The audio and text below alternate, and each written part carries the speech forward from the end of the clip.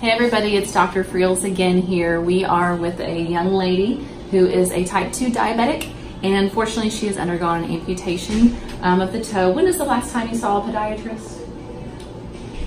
It's okay, they're not. More than 6 months ago. More than 6 months ago. So unfortunately we're to the point where we've got some blood blisters, we've got a lot of callousing, so we're gonna get everything cleaned up. We're gonna drain the blood blisters. She has fantastic circulation, so I'm not really concerned about you healing the wound.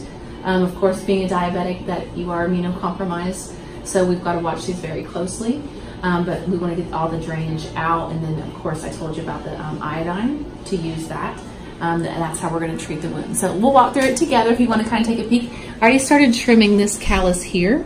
It's quite thick. You can see this cap here was trimmed off first, and we've already discussed how we can prevent this in the future. One of the things that we're going to do is a minimally invasive surgical procedure that we do here, which is basically clipping the toe underneath. If you want more information about that, you can watch, that's hard right there. You can watch our video that we already have on YouTube and Facebook. It's called a hammer toe release or correction or something. It's a really good video and a step-by-step process and how that is. So as you can see, hers is reducible. These are little guys, like it's like paring a rock. These are hard. And she can't feel a thing, which is good. And sometimes when they're this hard, what we can do is put a little saline on there and get the tissue nice and soft if we need to. So there's probably going to be some areas I may have to do that too, but let me see. There we go. And you just wear a regular tennis shoe? Right. You know, often when we do an amputation, we will do a toe fill, which is basically an insert, and do this part, fill this part of the toe. So the foot still feels that that part of the toe is there, because what's happening is she's getting these hammer toes because of the toes around it is compensating. Plus we talked about your higher arch. Oh my God. Wish you guys knew this is really tough skin. So it's only been 6 months. So this tells me you need to be seen monthly to trim these calluses. But again, the goal of doing the procedure is to hopefully prevent it from building up. And if you do get a slight buildup, then it's going to be not as severe. Do you have any questions for me while we're kind of whittling away here? This is going to take a few minutes. No, pretty good to go? Oh, yeah.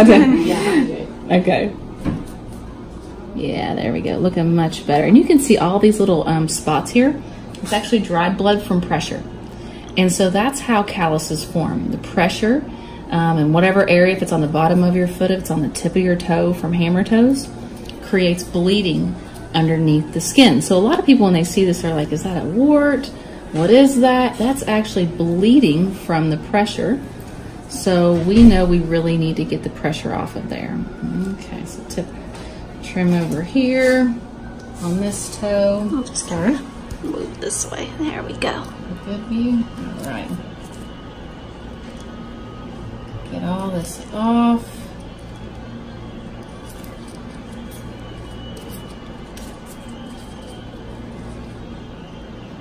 Now you're a type 2 diabetic. Yes. You're quite young. How did you end up being a type 2 at such a young age? Well, I had extremely high triglycerides. Okay. They would be like 5,600. Oh my God. It got to where I was having to be put in the hospital like twice a month with pancreatitis. And wow. Once I got the pancreatitis the first time, then I became a diabetic. Gotcha. And last year, I had weight loss surgery. You look great. Do you want a handle? Huh? Do you want a blade handle? I might want a blade handle. Okay. I'm not gonna lie, my hand's starting to cramp up a little bit. Okay, so we're back. Got a nice blade handle. Take some pressure off of the tip of my finger. We were just discussing, before we started filming, I was checking her range of motion, and she actually has something called equinus, or equine, like a horse. When I tell people, especially in Kentucky, I'm like, you walk like a horse. Everyone gets it around here. You know, the point is you're putting too much pressure to the ball of your foot, and as you can see, these toes are just developing all these callousing formations because of all the shift of the weight there. This one's actually going to open up a little bit next to this little blood blister here. Right in there. The good news is we're catching it before it's too deep. And so we can get all this cleaned up, because any of this dead skin will break underneath. Once that skin breaks, you get that hard callus over top, and then it ulcerates. And then that's when we run into problems. That ulcer will, let's see here, this is just, it's soft.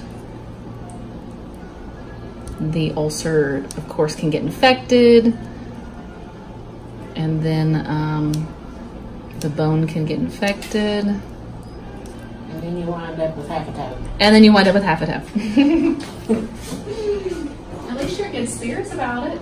I'm sure at the time it was pretty traumatic.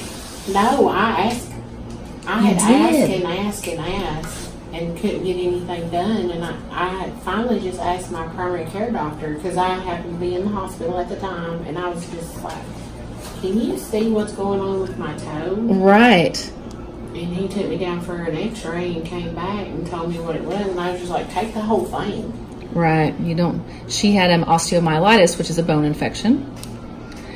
I'm really happy to report, everybody, that after taking this blood blister, the cap off, that the skin underneath is very healthy.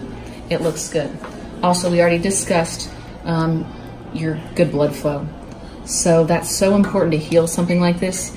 I will tell any students or residents that are watching, if you, or potential patients, if you go to trim and do some own surgery on your own at home and you do not have blood flow, you are creating many, many more problems. You never want to do that, because you are making the wound bigger. You're not helping it. So don't get any blades out at home. If you don't have good blood flow, look here, look at that skin. That's good. Look at that. Let's just get all the gunk off.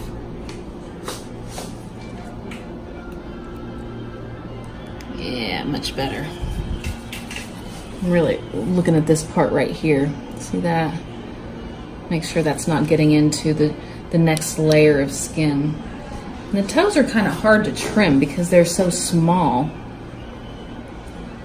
You know, and you got to kind of take your time, whittle around it. You don't want to make any big slices, even though this callus is, golly, probably feel like an inch thick. But, I mean, look at the tray here. Look at everything we've gotten so far. Okay, that looks good. Got this one little piece. I'm a perfectionist, so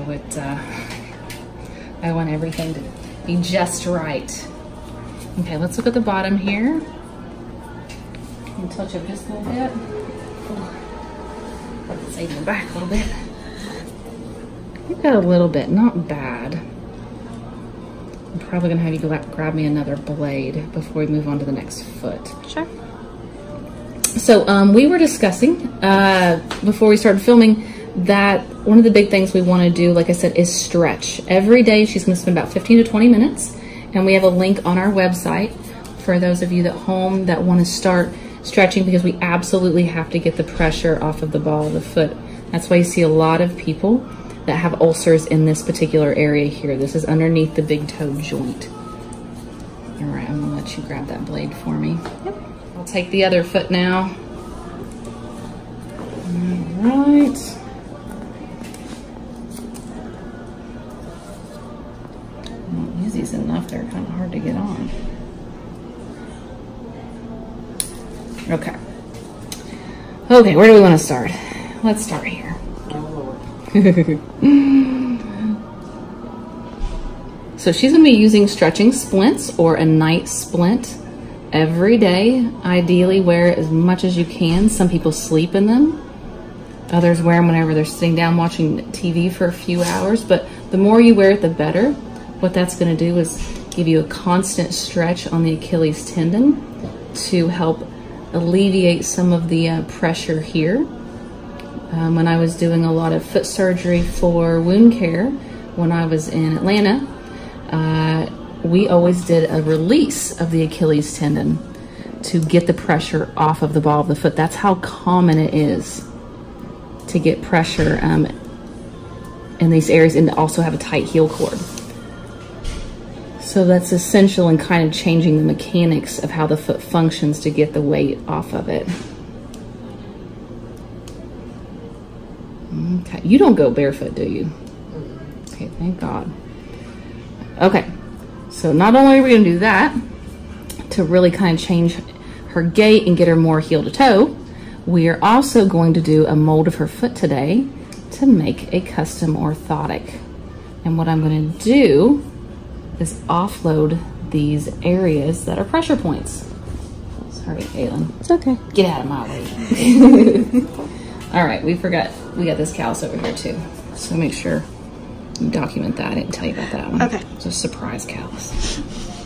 Okay, so this is the sub-fifth metatarsal head. So you kind of function as a tripod. You put a lot of pressure and weight to your heel, of course, and then this head of the bone, and then this head of the bone.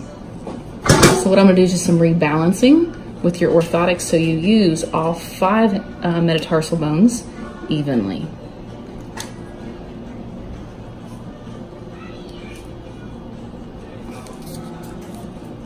Well, I'm definitely getting my workout today here. So if anybody has any questions about their family, friends, or themselves, like in regards to diabetes, callousing, blood blisters, you name it, just drop a comment. This little guy's hard to get to. And I'm happy to respond back. If you guys want to see any videos, just let me know.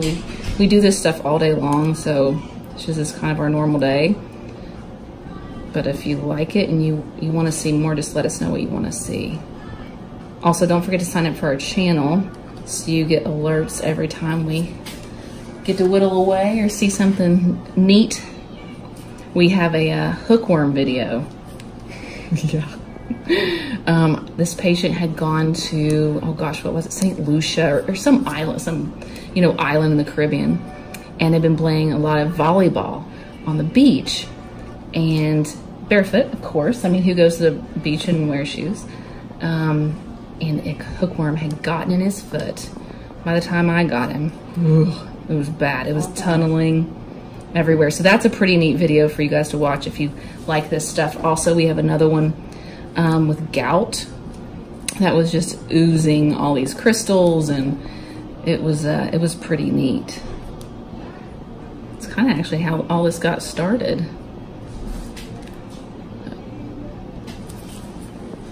Okay.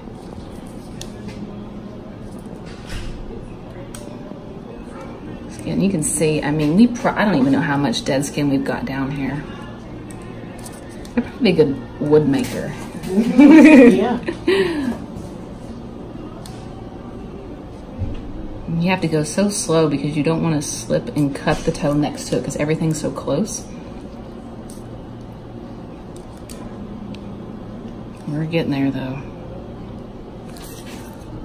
So like I said, you're going to put some betadine or iodine, whatever you've got at home. It's available everywhere. And you're going to paint it on the area where the blood blisters are, and then cover it with some gauze every day. And you're going to come back in 2 weeks so we can kind of take a peek to make sure everything's healed. I think you're going to be just fine, but you will please call us with any concerns in the meantime. Mm-hmm. Just to let you know, also diabetics have first priority coming in. We have 4 providers here. Someone can get you in same day for any concerns for signs of infection, such as redness, drainage. What's going on here? Here we go. Something, a little pressure. That just came out, didn't it? There we go. Okay, so you're getting some, what appears to be, I don't know if this is Almost looks like some purulent drainage, but there's no odor. This is typically a sign of infection. Let's get in here a little more. Whatever's in there, we want it to come out, because the last thing you want that to do is sit in there. Fluid continue to damage the skin underneath the blistering. Yeah, this is just dead stuff. Let's check out this a little more here. Okay, everything's cleaned up. Looking good, looking good. Just a little old fluid. You've got a small wound on the tip of this area, but not bad at all. Okay. This little top right here, and I think we're pretty much done. Okay, so let's do some betadine here and then over here. Much better. Yeah. All right, everybody. Thanks for watching another episode of a 2 drainage of blood blisters. And I don't even know how many calluses. I've completely lost count. Everything's been cleaned up and she is ready to go. We're just going to get her wrapped up and get her out of here. Thanks for watching, everybody. I'll see you next time.